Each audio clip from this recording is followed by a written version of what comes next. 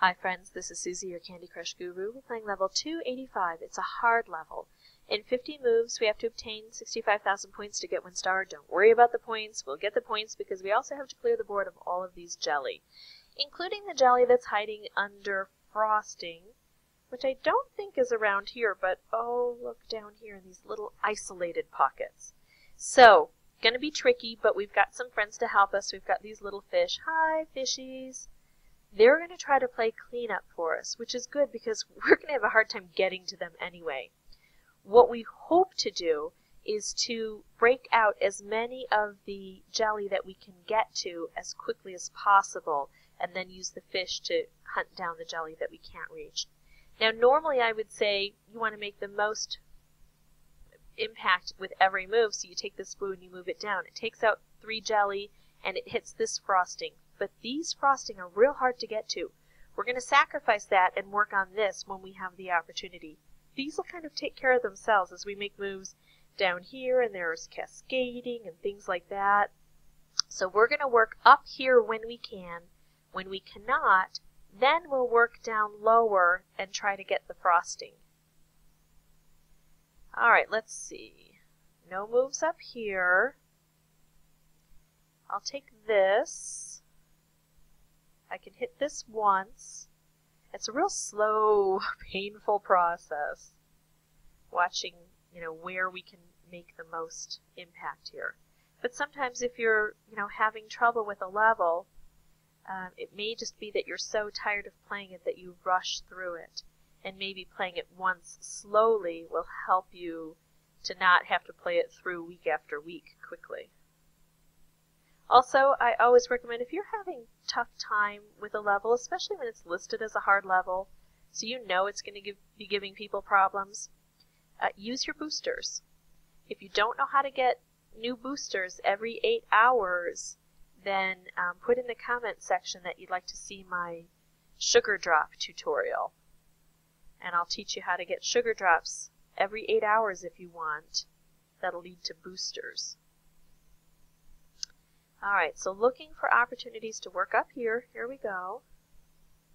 When we can't work up here, looking for opportunities to try to make some impact down here. Making specials is good.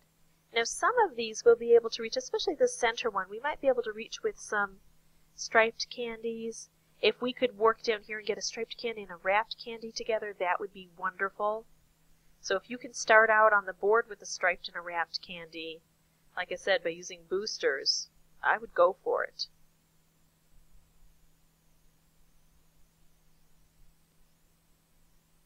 Some people think that using boosters is cheating. I think that it's using one of the tools in your tool belt. I think people who think it's cheating probably try to remove nails with their bare hands, take out screws without any implement. Why would you? It's pointless. Alright, so now we're down to 21 moves, so less than half of our original. It's getting a little bit tricky because we still have a lot of work to do. See, these fish aren't even freed yet. It's kind of okay. This one's going to be free. Oh, and it's actually going to detonate. There we go. Yay, it hit one of these down below. But it's kind of okay that we don't have them all free because, like I said, they really need to play cleanup for us in those areas we can't reach. Alright. I would rather move this over here instead of over here. Let's make this special and then make this special. I want to move that down lower. I wonder if I can. I'm going to do a few things here. Oh, bye fishy. Hi fishy. There you go. I'm going to detonate this. I was so hoping that I'd get another green down here so I could move that. Alright, well, do you know what? I'm still going to do it anyway because I need to make some moves. I've only got 13 moves left. Let me play up here while I can first. Free that little fishy. They're so helpful. And then I'm going to detonate this to clear out some of this jelly. These frosting. Alright.